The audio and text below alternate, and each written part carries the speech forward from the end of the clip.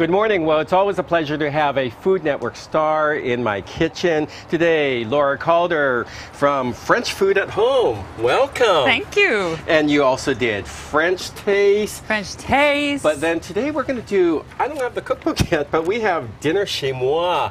And you're going to be back in the fall at Barbara Jo's Books to Cooks doing a cooking class. But today we have a recipe that you're going to do from your new book.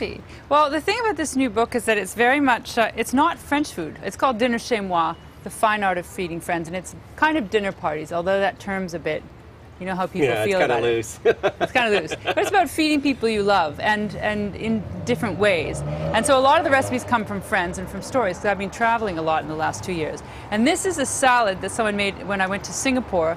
I forget if I went, I guess it was early spring around March, so freezing here. Okay. But it's always hot and humid in Singapore. Always hot and humid. So you get off the plane and you're a puddle, and you don't want, you're hungry, but not really. But it has all classic Mediterranean ingredients. Yeah, I mean, it's sort of very Italian-like, which is what I mean. There's a lot of English stuff in that book, a bit of Italian, some French. But this is a great thing to make on a, I mean, when you have people over and you have no time and you're hot and this is it. So what do we have? So you have white beans, cannellini, yes.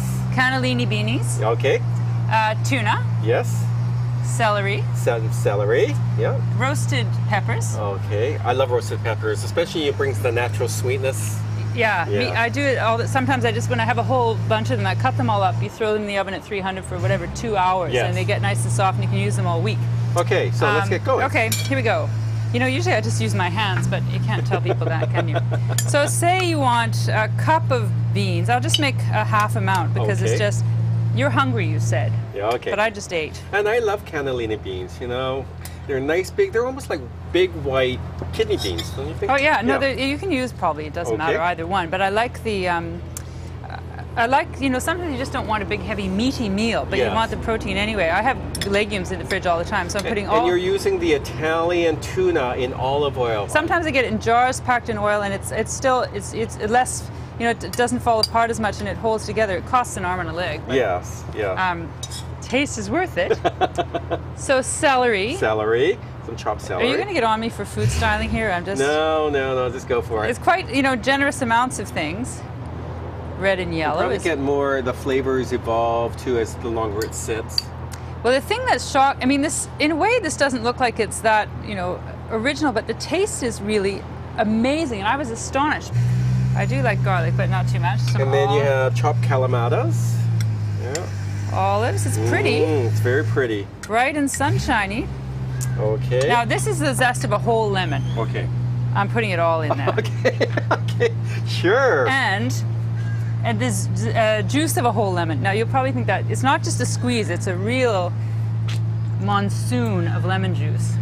No, that's always a great idea, too, to get your fork in there, or if you don't have a reamer, you know, just... Yeah, lots of fresh parsley. Flat leaf parsley. Flat leaf. Yeah, it has more flavor than curly stuff. I was in a curly situation a couple of weeks ago. There was nothing else in the store, and it's a disappointment, because especially when it gets all limp. Yeah.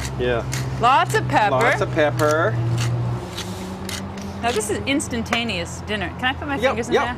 Some salt. And salt, nice. Pour and then you want some olive oil in there? And loads of olive oil, too. Go ahead, pour. Okay. Lots of olive oil. And the reason why is that you serve this salad. It's probably good. You're eating it. Okay, I'm eating it. Okay. I think I want some more parsley. Sorry. More parsley. Just a little. I might as well throw these in too. You sort of, you know, I do have measurements in the book, but then I never pay attention. I just sort of go. Neither do I. And these are crunchy too. So you get nice, you get a depth of sweetness from the peppers, and you get crunch the texture from the celery. This soft sort of firmness and earthiness from beans, and then garlic and oil and all this stuff, and then you have this very pretty salad. This looks colorful and it's beautiful. I can smell the lemon. All that lemon juice. And then you pile it on this nice toasted bread, which you've soaked in, some not doused, not soaked, dosed in olive oil, some and crostinis. toasted. Yeah. And then you pile it on top. So, and then it soaks in. So all that oil and lemon juice ultimately just goes sinking into the bread. Oh, that looks so good. It's very healthy, and it's just the thing you want on a hot night. And you need a knife and fork for this, right? Oh, you need a knife and fork. You can't bring it up to your no. your mouth and all over. Proper. But Laura, much. thank you so much for coming onto my patio here. Thank you. And, you know, it looks great. Your new book, Dinner Chez Moi with Laura Calder from the Food Network. And until next time, have a great day. Thanks Thanks a lot. Bye.